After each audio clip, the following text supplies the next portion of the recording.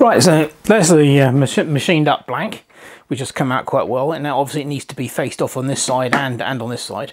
This is the small bush that is going to be a press fit in there. That's already been drilled and tapped. Take a grub screw, so that's how I'll attach it to the shaft. But the next job really is to drill some lightning holes in this, because this is a lot lighter already than the cast iron flywheel that was on the Electromagnet Engine, but it's still too heavy for my liking. It needs to be lightened up a little bit further, so that's the next job. Drill the lightning holes. Well, I've made a start on the lightning holes. Basically what I did was I started off with 2 of the original drill holes, and I simply marked at right angles another 2 holes equidistant from the centre. Now, because I knew I was going to open them up, the original 2 holes I wasn't using, you can see one there, they would be taken out once the holes were enlarged. So basically what I did was I started off by drilling them out successively larger until we got to about 14 or 15 mil on the drill press. Then I mounted them on an angle plate on the lathe and used a 1-inch end mill to bore them out to the finished size, which is this. Whether or not I put more holes in, I don't know. I'm going to weigh the thing when I've finished making the holes anyway, to see what kind of weight we've got. But I'll show you the setup I have on the lathe to bore the holes out using the end mill. Okay, so this is the setup we got on the lathe. We have a 1-inch end mill in a collet. Now, this is a pretty heavy tool for this little lathe, so you know, you really have to feed this nice and slowly, because you don't want to put too much load on this thing. It's not really designed for this kind of work, but it does work. I have an angle plate bolted to the tool post here, and the work is bolted onto the angle plate. Now, the piece of 3mm plywood behind the work is just so that I can go all the way through with the hole, and I won't be cutting into the angle plate. To line the cutter up with the hole that's already there, before putting the cutter in, I put the original drill bit that I used to drill that hole in another collet, and then I line the plate up so that the drill bit slides in and out of the hole that's already there. That centers the hole up with the drill bit. We'll give it a quick squirt with Rocket 40. Using the standard equation, 4 times the cutting speed in sheet surface feet per minute over the tool diameter for milling, which is exactly what we're doing here. So that's the surface feet per minute for aluminium is 250, so that's 4 times that's 1,000 over the tool diameter in inches, which is 1. So we want this thing to be running at about 1,000 RPM, which is what we will be running it at. And as I said, nice light cuts, and you will get some chatter. That's inevitable in this setup. It's just not rigid enough.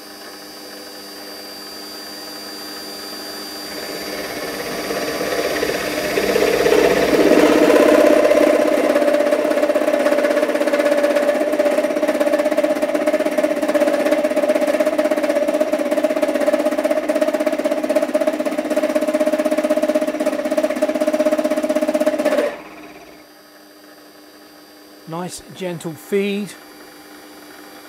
I have got my DRO on so I can see exactly how far I'm going that way.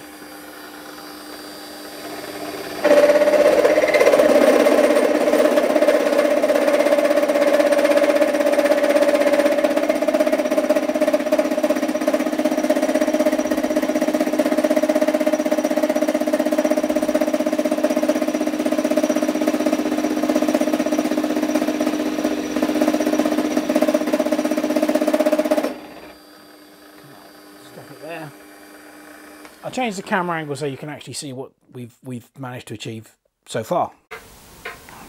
There you go. As you can see, the end mill makes quite short work of the aluminium plate, and we'll cut through it quite nicely.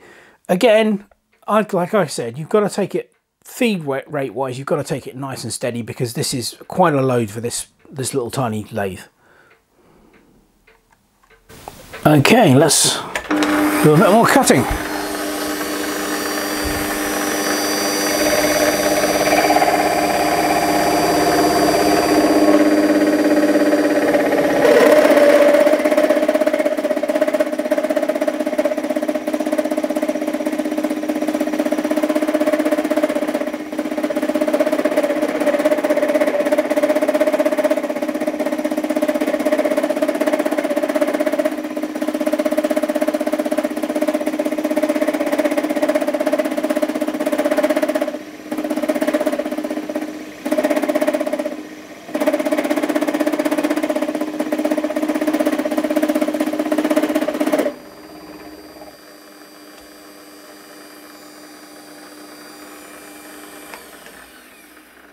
So as you can see, we're in about 6mm now, and it doesn't really take long to do this.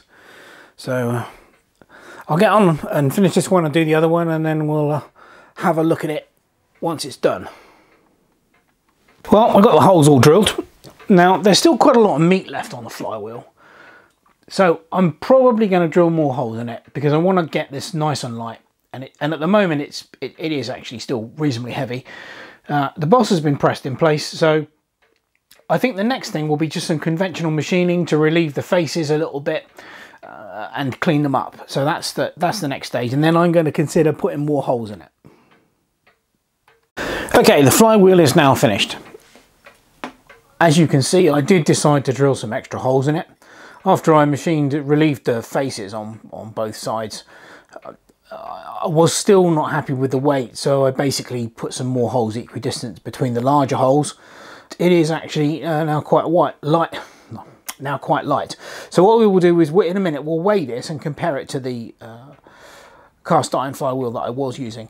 Now, as a note to myself, next time I make one of these, and I almost certainly will make more flywheels, make sure that the boss comes through both sides, because obviously if you don't, you've got nothing to hold it. If you want to machine off this face, you've got nothing to hold it on this side.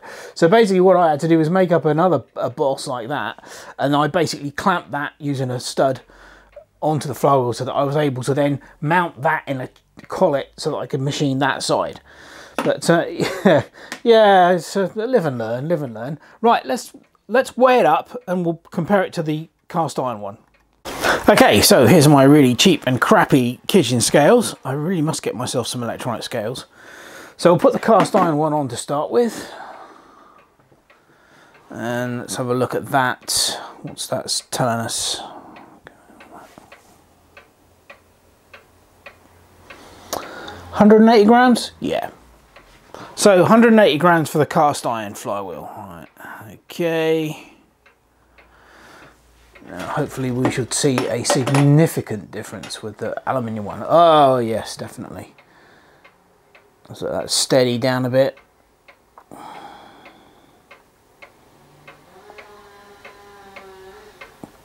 $70. Excellent. So that's a massive weight saving over the original flywheel that I was using. So yeah, there we are. Right, so that needs to be fitted onto the electromagnet engine, and we will be done. So hopefully it will run. Anyway, that's it for making the flywheel for the electromagnet engine. I hope you enjoyed this little video. Thank you very much for watching. Cheers.